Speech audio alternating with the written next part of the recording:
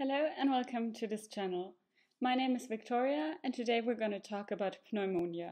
First of all, what is pneumonia? It is an inflammation of the lung parenchyma, which can be caused by bacteria, viruses, fungi, or different kind of chemicals. Also, for example, gastric acid when it is inhaled. We can classify pneumonia according to different criteria. The first one I want to talk about is the classification by the pathology. It can be divided in alveolar pneumonia, affecting the alveoli, and interstitial pneumonia, affecting the interstitium, so the connective tissue between the alveoli and the blood vessels.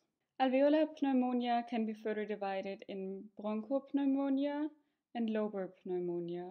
As you can see on the poster, bronchopneumonia is affecting several different spots or loci within usually both lungs, and also it extends over several lobes. Lobar pneumonia, as the name indicates, is only affecting one lobe, but then the entire area of this one lobe. Interstitial pneumonia can be either acute or chronic, and it is often idiopathic, so that the pathogen is unknown or the cause of the pneumonia, but it can be infectious or by inhalation of noxious substances, as for example cigarette smoke. By etiology, we can differentiate into community-acquired pneumonia, so outside the hospital in a social setting, or nosocomial pneumonia, which is either hospital-acquired or ventilator-acquired. So if a patient is intubated for a long time, bacteria are more likely to climb down the larynx and the trachea because the cough reflex is suppressed in those patients. Also, we can divide pneumonia by comorbidities. So primary pneumonia if the patient has no other diseases or is priorly considered healthy. And their subdivision is the infant pneumonia, when very young children or just born children get a pneumonia, or secondary pneumonia in immune-compromised patients, for example, HIV or leukemia, or patients that have diabetes, COPD, or any other kind of lung disease, patients that have cancer, because all those are making it more likely for bacteria to linger in the lungs or to climb down the trachea into the lungs and spread there. Also, we can divide it by the clinical presentation. It is either considered typical, meaning the alveolar pneumonia, or atypical, meaning the interstitial pneumonia. Also, different pathogens are known to be specific for the different kinds of pneumonia. For the alveolar type or the typical type, it's usually Haemophilus influenzae, Streptococcus pyogenes, Legionella pneumophila, Staphylococcus aureus or Pseudomonas aeruginosa, which is especially in cystic fibrosis patients seen. For the interstitial pneumonia, especially the respiratory syncytial virus, the influenza virus and parainfluenza virus, adenovirus and the coronaviridae are known. Of the coronaviridae family, it's primarily the SARS-CoV-2 and the MERS-CoV virus. Then we have a statistic of around 40 to 50% of pneumonias being due to Streptococcus pneumonia, which is usually diagnosed by cultivating the sputum, where there are increased neutrophils and gram-positive diplococci visible. In 20 to 25% of all pneumonias, the pathogen is unknown.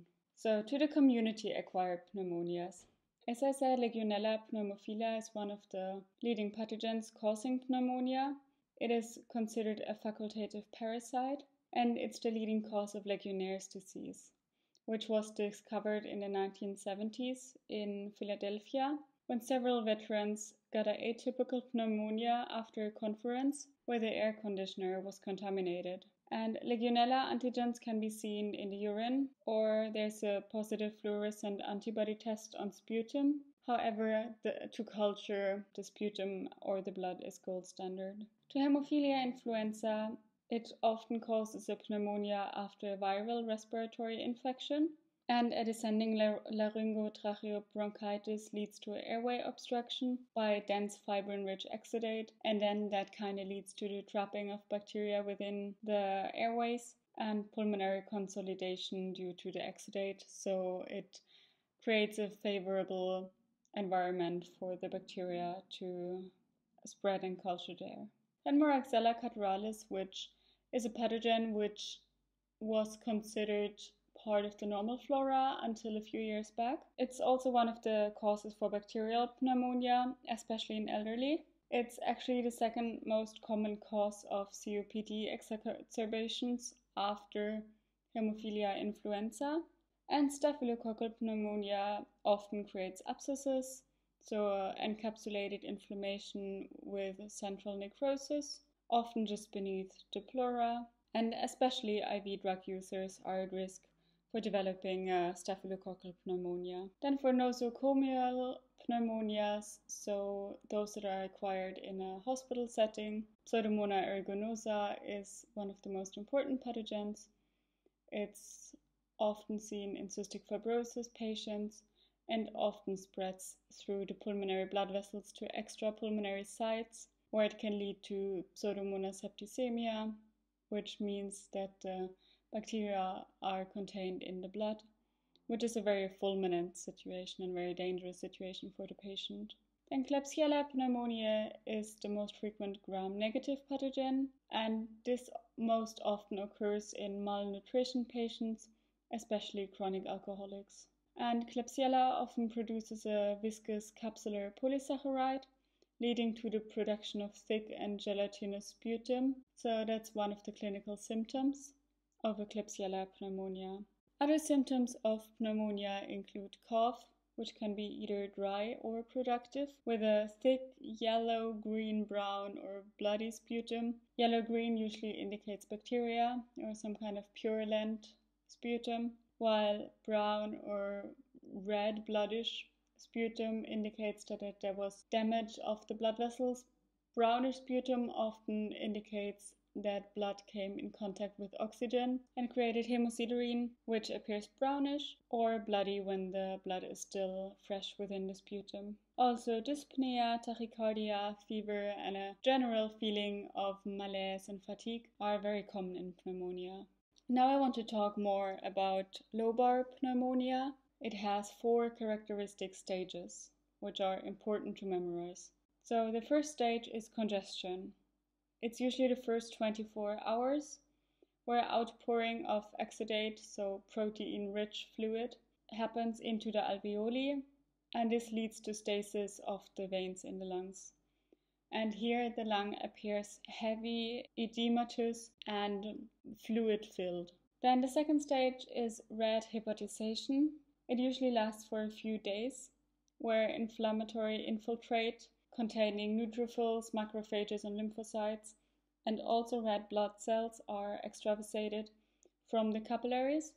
That's why the whole lung appears reddish and thick and gets kind of glossy appearance. And this is also why the stage is called red hepatization, because the lungs look kind of like a liver with this dark red color and this heavy mass with this glossy surface. So the third stage is the gray hepatization. It's also usually lasting a few days, and here destruction of the erythrocytes or red blood cells occurs, but there is accumulation of fibrin and white blood cells or leukocytes. This fibrin and the leukocytes are why the lungs appear kind of grayish, and this is also why it's called gray hepatization, because the red blood cells from the second stage are removed and the gray color or white grayish color is left behind. The fourth stage is resolution. It's usually after 8 to 10 days after the infection, and this is where exudate and inflammatory cells are removed and the underlying alveoli are preserved so their structure is not destroyed. This infection can lead to different complications. One of them I mentioned before, that was bacteremia, so that bacteria can find their way through the capillaries into the general blood circulation and can also reach other sites there. That can lead, for example, to bacteremic dissemination into the brain, the heart valves, the pericardium, kidney, spleen, and the joints. That can lead to meningitis, endocarditis, and many different complications outside the lung. Then within the lung, it can lead to abscess formation or empyema, and also to organization of exudate, so that they're kind of like fibrin strands connecting the alveoli and the different structures within the parenchyma together. You can imagine that it's kind of like a glue which fixes the structures together where they weren't supposed to be fixed. And also it can lead to pleural effusion, so a collection of water exudate outside the lungs within the pleural space. Now I want to mention the histology of pneumonia. We differentiate again between bronchopneumonia and lobar pneumonia. In bronchopneumonia, we have many neutrophils in the bronchi and the bronchioles and the alveoli around them. Then we have lipid pneumonia, which can sometimes happen in bronchopneumonia, where we have an occurrence of lipid-laden macrophages. And in lobar pneumonia, we have the differentiation again between the different stages. So in the first stage, we have congestion and a few neutrophils as an inflammatory reaction to the bacteria, which we usually can also see in the histology depending on the staining. Then in the second stage, we have congestion, red blood cells, many neutrophils, and also some fibrin. So this was the red hepatization stage, where the lung appears red and heavy and fluid-filled. Then the third stage, the gray hepatization, we have fibrinopurulent exudate and the organization of the fibrin strands. Sometimes we can see hemosiderin when the red blood cells are being lysed, and we will see less bacteria and also less neutrophils as the inflammatory reaction is about to dab off. In the fourth stage, the resolution, we have a resorption of the exudate. Sometimes there are some fibrinous strands left behind, but in general the lung parenchyma will resemble a healthy lung much more than it would in the other three stages. What both of the different pneumonias have in common is that the septa are widened and edematous, and that we have in general more cells, especially the inflammatory cells, which are there to fight the infection. That's it with the video. If you have any questions, post it in the comments. I will try to answer. And if you liked the video, I would be very happy if you could subscribe.